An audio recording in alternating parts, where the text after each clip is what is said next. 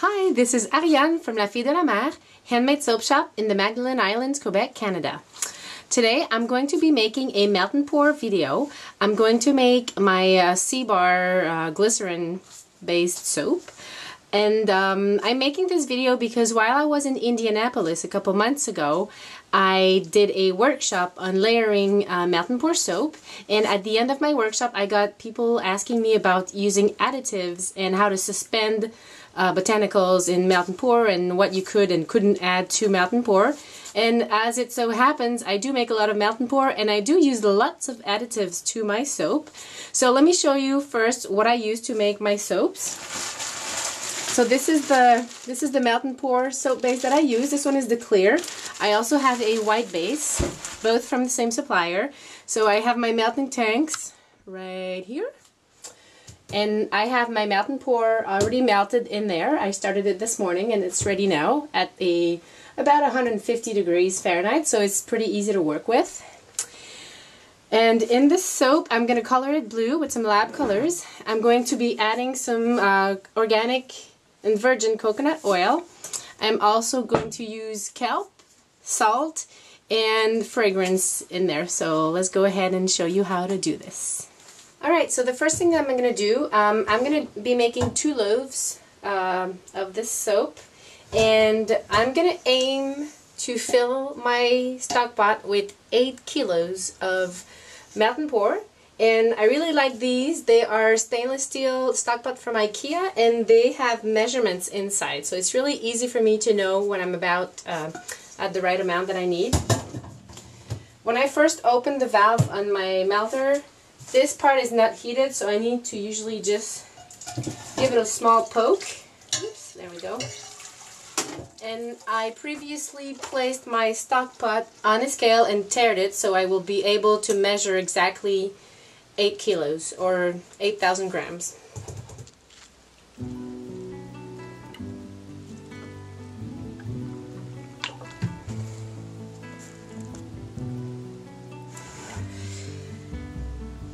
I really like using a white spoon while stirring my melt and pour, because it allows me to see the color that I'm going to color my soap better, because the bottom is stainless steel, so of course that's not gonna show the true color of the soap.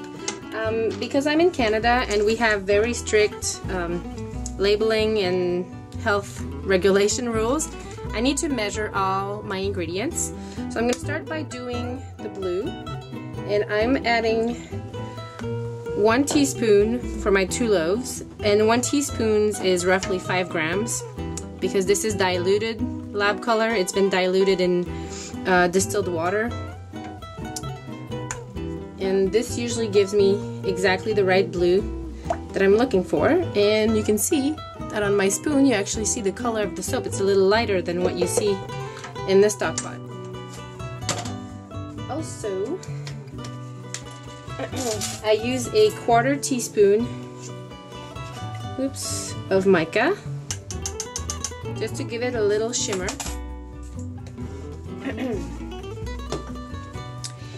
And mica usually blends it. It bubbles up at the top a little, but it usually, after a couple minutes of stirring and while stirring the other ingredients, usually it'll just get mixed in there.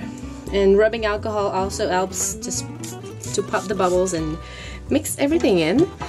And you can kind of see the shimmer it gives to the soap. Now, when adding oils, whether it be a hard oil like coconut oil or liquid vegetable oil like almond oil or castor, olive, whatever, I never go over 1%, so you can use a calculator and do the math. So I have 8,000 grams of melt and pour in here, so that's the maximum that I should use in here would be 80 grams. So I'm going to weigh my 1% right on the scale right here.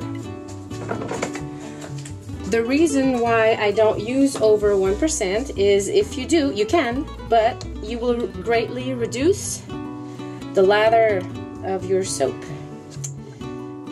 So in this soap, I'm using organic virgin coconut oil, but you could use any oil. It can be shea butter, cocoa butter even. And even in clear soap, cocoa butter, when it's used under 1%, it usually leaves the soap clear. Alright, so just gonna add it here, and it'll melt with the heat of the melt and pour. See, right now it's at around 140 Fahrenheit, and I want my temperature to get a little lower than this before I pour it in the mold anyways.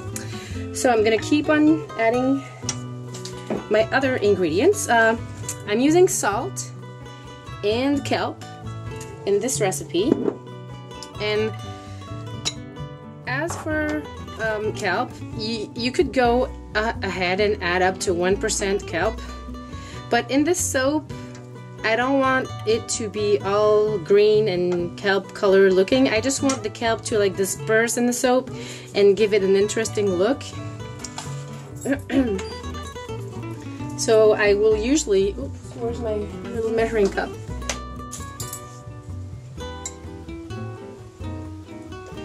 So usually I use about 1 gram, which is not a lot, but you'll see that it'll be enough to just give some interest to the soap.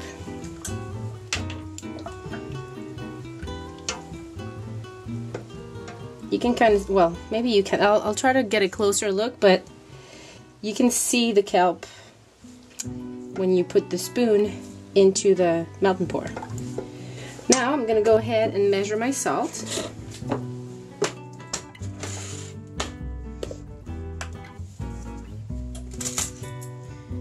So same thing for salt. You can go all the way up to 1%, but I usually like to stay a little lower than this. This salt is local from the Magdalene Island, just as the kelp, and I'm going to use 0.5%, so that's 40 grams. Because if you add too much, then it doesn't give a nice effect in the soap. That's just for melt and pour. Other recipes, like for cold process, you can put much more salt in the soap, but this is not my goal here. Alright, so okay, I got 25 grams that I will put right now, and add another 15.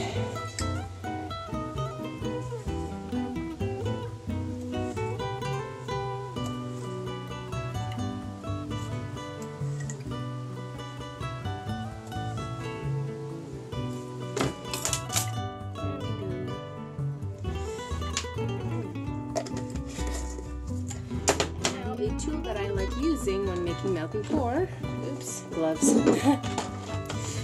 is my stick blender. So you see how the salt kind of stays lumpy? I'm just gonna place it right under my mixer, pop a couple bubbles out of there, and there we go. So any mica that wasn't dispersed or any kelp that was still clogging together will be dispersed very well in the soap.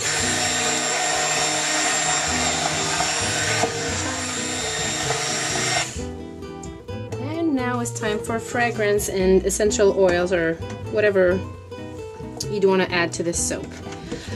In this soap I'm going to use a fragrance called Ocean Breeze that I really like, and also a little bit of lime essential oil, 0.3%, because that's the maximum usage rates in Canada. And I'm also going to use ylang-ylang. Always remember that when you use fragrances and essential oils and melt and pour, they are also oil-based products. So the more you add, the less bubble, especially with clear melt and pour, the less bubbles you will get. So here I went ahead and added my blend. There's 1% total in here. So there's a part that is the Ocean Breeze, part lime, and part ylang-ylang.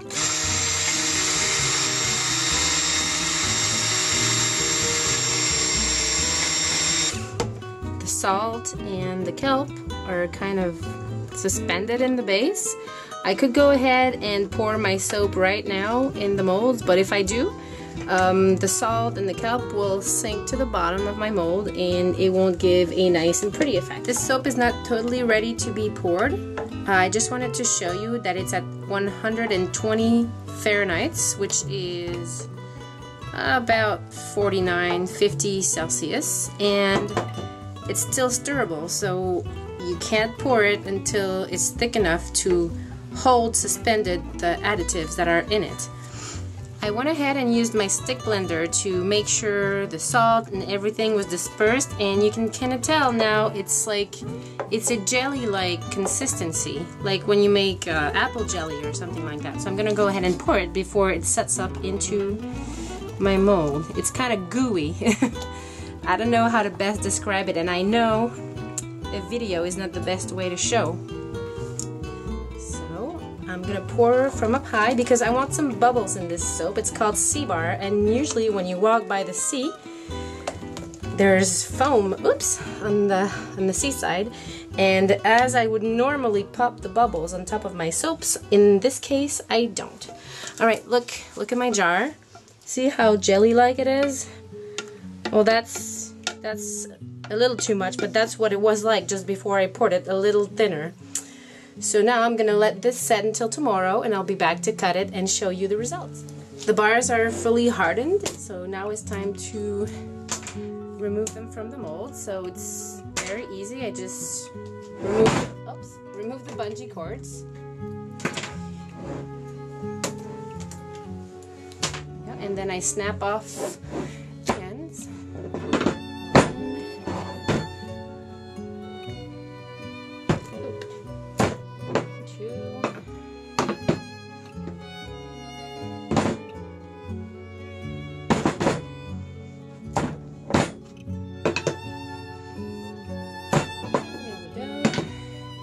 Now, when it's a little bit more humid outside, sometimes the stainless doesn't want to release, so I just take a little knife and give it a little help just by cutting at the end here, and then this breaks the suction and helps me open up the mold. And it's foggy outside today, so it's very humid, and you can actually feel it on the melt and pour. So as soon as these are unmolded, I'm gonna wrap them in saran wrap so that they don't get all moist all over. There we go. Now I'm gonna place my knife right on there to break the suction from underneath and lift it up. Ta-da! Nice soap. Okay, I'm gonna put it on the side, do the second one. Now I'm just gonna trim the ends like this. Both. Just gonna place a ruler onto my loaf, and with my knife I'm gonna mark a line at 12" because this is the middle, and these are quite long to carry on their own. So I'm gonna use my super cheese knife and cut.